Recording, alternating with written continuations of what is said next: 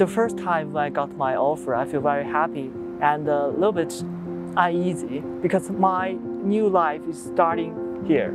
I got like a sense of pride, and I was just like really excited to start my journey. Very bittersweet to be leaving high school, but also looking forward to the next chapter of my life.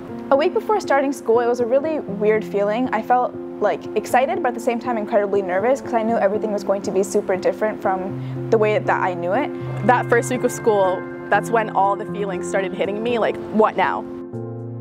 Well, it's okay to feel uneasy about your journey. I think it's just important to remember that we're all in the same boat. I'm sure we're all just as nervous as each other on the very first day. It's a new setting.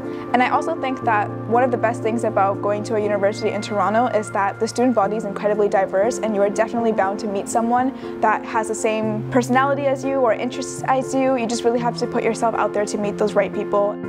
Even in class, talk to the person next to you. That really helps. Join lots of committees. I'm a part of a bunch of them, and that helps you make so many more friends.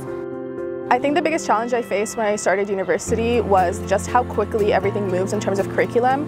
So I believe time management is important for first-year students because high school and the university are totally different.